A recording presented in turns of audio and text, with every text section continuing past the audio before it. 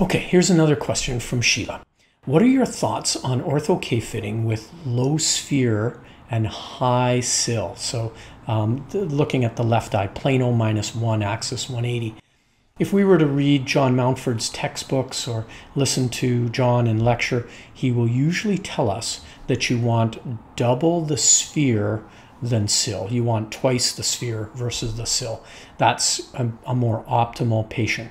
When they're closer to each other, that's going to be a little harder to control. So great question from Sheila. What do we do about these patients that might be in some kind of myopia control, because one of the eyes is certainly myopic. The fellow eye could be on the path of being myopic. It could be a premature emmetrope, a very young emmetrope, and therefore this patient is already on the myopia path. So what do we do? Tough case for sure.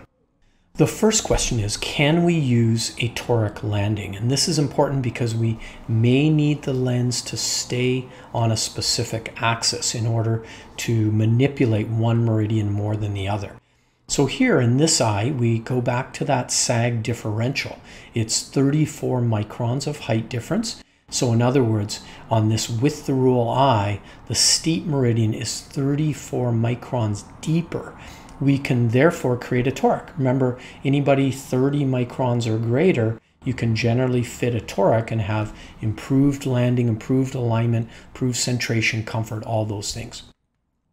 Now, if we were to fit this patient with a symmetric landing, a non-toric lens, and build our lens to create a small half diopter effect. Remember that our sphere is plano, our sill is -1, so we don't want to take the patient too far into the plus by pushing too much effect across the flat meridian.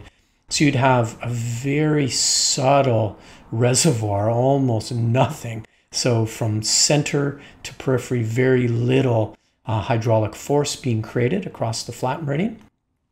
Across the steep meridian, we're going to need a fair amount of effect because we need to eliminate that -1 plus maybe a little bit of overshoot. But using a symmetric lens on this toric eye is going to give you a pretty poor relationship across the steep axis.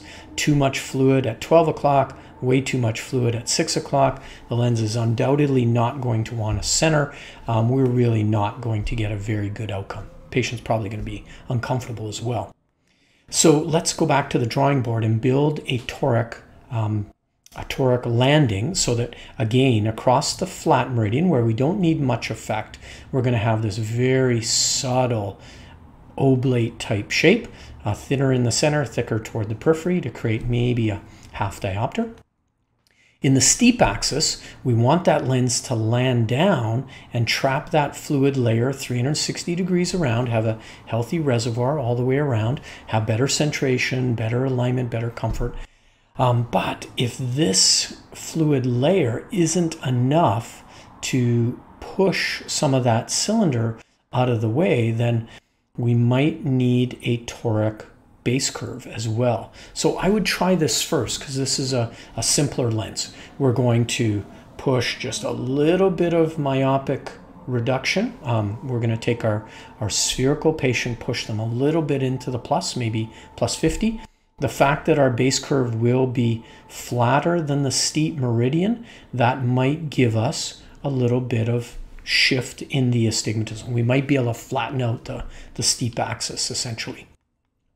Now, if that doesn't work, we may need to go to a dual zone toric, meaning we have a toric alignment, but we also have a toric base curve that we talked about in that earlier question. So across the flat meridian, we're going to create very little hydraulic force because, of course, we're plano. But along the steep axis, we're going to use an even flatter radius. So one radius of base curve this way, a completely different radius of base curve vertically. And that's to try to squeeze out more hydraulic force, create a customized hydraulic force across two different meridians. So there are some things that we can try for these astigmatic eyes. pretty tricky, I will say. I feel like the hardest patient to fit in OrthoK, or at least the least predictive in OrthoK, is what we do for the stigmatic meridian and whether we can move it and control it in a desirable fashion. In other words, I think we're able to manipulate the myopia much easier in OrthoK, but astigmatism is less predictive. Sometimes we can do it, sometimes we leave half of it there, sometimes we leave 100% of it there, sometimes we even increase it, like in that case that we evaluated earlier.